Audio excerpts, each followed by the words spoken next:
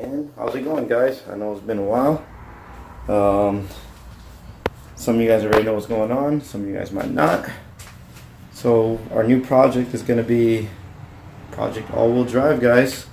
Got most of the parts already, so I skipped all the boring stuff for you. And for the next series, we're just gonna talk about and showing you guys how to all-wheel drive swap an Acura RSX. So here's most of the parts. Got the transmission, rear diff, spindles, subframe. I already started on the subframe painting it, and just got to get some of the rust out a little further down, and we'll continue painting that. Just picked up some paint, and guys, this is a fairly easy process. It's not too bad. We're gonna talk about everything. I'm gonna show you all the steps. You know, I'm gonna do a fuel cell. I'm gonna show you how to cut the tunnel. Everything, guys. We'll go over everything as we can, as detailed as possible. We'll show you every step. You know, 90 or 85% of this bolts onto the car. It's that last 15 to 10% does take some fabrication. So if you don't know how to fabricate, I don't know how to fabricate, so I'm gonna have one of my close friends, Jesse, actually come and help me out building the tunnel and all the fabrication needs, you know, rear diff mount. So hey guys, I hope you guys are looking forward to this new series. It's gonna be exciting.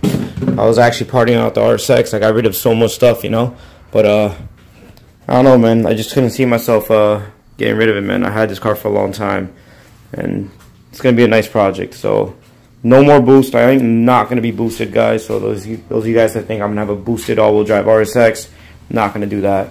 Not interested in that. I'm not gonna be one of those people that just blows the transfer case and rear diff and those trannies all the time and, you know, make them rare. You know, I decided I'm just gonna do a nice all motor setup. You know, maybe close to 300 horsepower. I am gonna clean the engine bay up in this series. Maybe, I don't know yet. I might do a small wire tuck. You'll see a fuel set. You'll see me do a fuel cell setup, and obviously the all-wheel drive swap. So, and I'm also gonna rebuild this motor for high compression. So that's gonna be awesome. Setting out my clutch to get, you know, inspected to see if it needs to be rebuilt at all before I put it in. Might as well. And I already sold my K20 A2 head that was built. So I'm pretty much don't know what I'm gonna do about the cylinder head yet. I'm thinking about just doing a K24 head. Might as well. I don't really care about doing a K24, K20 right now. Maybe I'll do it down the line, but we'll see. We'll see what we make for K24 head, because I have a friend that's actually gonna sell me a K24 head for a good price. I couldn't let it go. So hey guys, hope you guys are excited. All right, finished painting the subframe. Not the best job. I don't really care too much about the subframe. Just didn't want the rust showing. So just painted that. Haven't fully decided what I want to do next. So what I'm thinking, while the subframe is drying, the next step I think will be taking out the RSX spindles. Sorry, take out the RSX spindles and trying to figure all that out. Retrofitting that. There you go. And these are Element. I'm using Element spindles. Apparently they can bolt on to the RSX what's this shit called? Trailing arms. So I actually want to try it. I'm gonna see. It looks like it's gonna fit. Like, I was really looking at it, and it looks like it fits. I think I'm gonna gut out the e-brake shit that's in here, and I'm gonna try to utilize the stock RSX e-brake. And then the only thing I have to worry about, if that works, is remounting. I'll have to figure out how to remount this e-brake, the actual lever, because we're cutting our tunnel exactly where that's mounted. So we will have to, you know, we have to rerun the lines, is one thing. And after we run the lines, we have to basically find a new home for this. Not a new home, but like, I guess remake a new bracket. I mean, it's not too hard. We don't have to use this bracket itself. Because you can see the actual mechanism that goes up and down is bolted onto the bracket. So if you look on this side, it means all we have to do is make a new bracket, and we should be all right. Well, I'll update you guys as that comes along. That's something I'm gonna do with my friend Jesse. He's a fabricator. He knows, he knows a little bit more about that kind of stuff than I do. So yeah, we're probably gonna do rear spindles.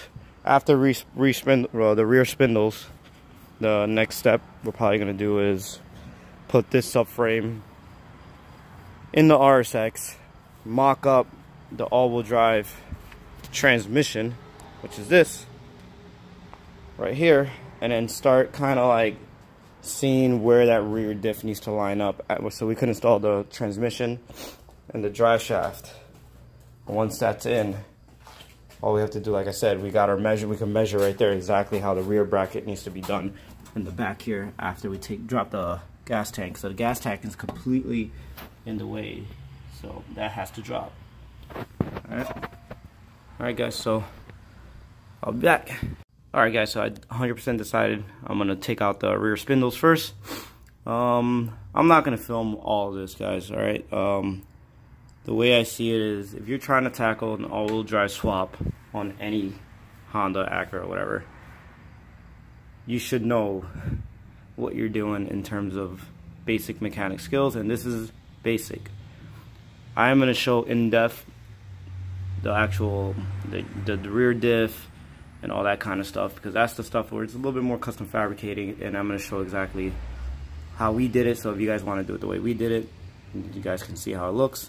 But certain things like removing the spindle and putting this one on, well, I will show you guys if I can get the RSX hardware, like the brake and all that stuff, to fit on this. I'll keep you guys posted.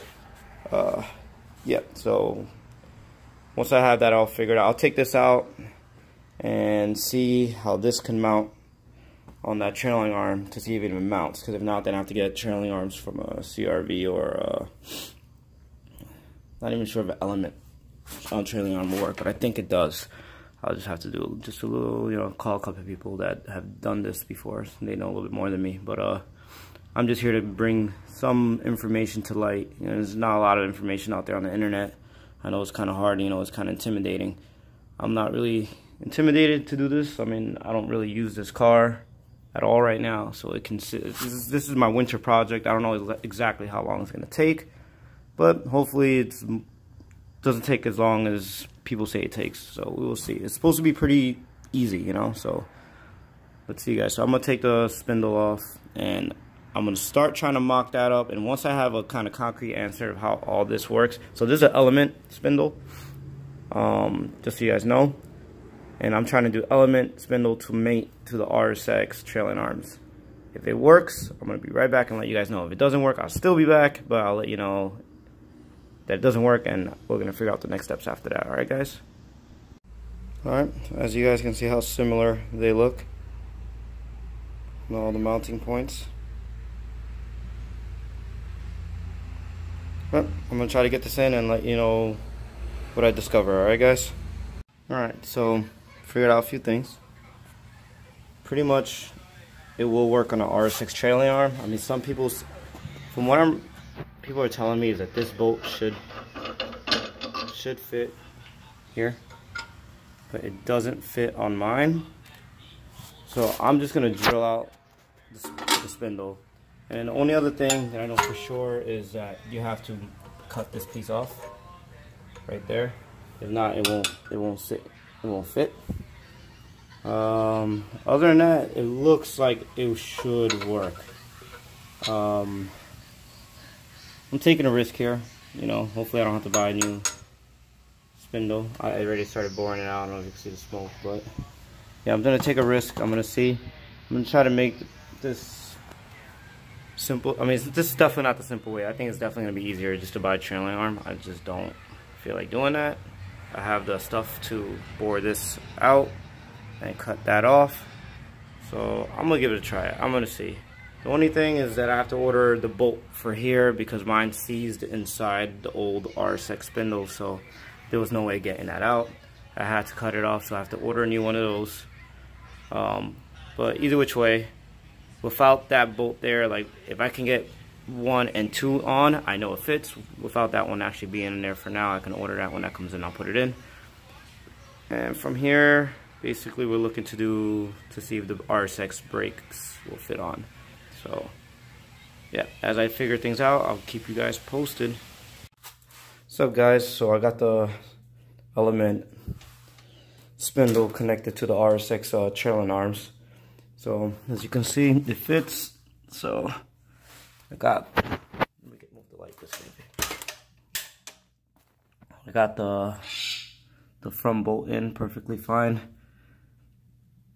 It's in there solid. The front, you just had to trim the bushing. The bushing usually sits here, but it protrudes way too far out, so that's why I can't slide in. So now you see how there's gaps here. I'm gonna solve that gap by filling it in with some proper size washers. Should work perfectly fine like that. Everything looks like it's mounted up fine here.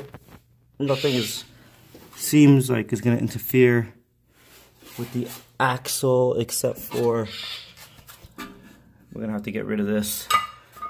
But I might try to do, you know what? I'm gonna try to figure something out. I'm gonna see if I can make maybe a custom sway bar bracket or something. I don't know, we'll see. But I think we might be able to save the sway bar. If not, you just can't run a rear sway bar. It's not a big deal.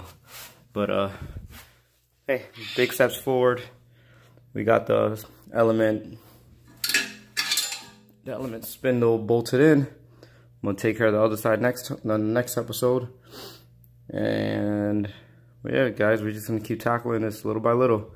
So I ordered, so like we said earlier, the RSX brake bracket for the caliper doesn't fit on the spindle. So I ordered, hopefully the ones that's gonna work. I ordered the CRV/element brackets, and you're supposed to be able to bolt on the RSX calipers to that. So we will see, and then from there we're gonna figure out which rotor we have to run.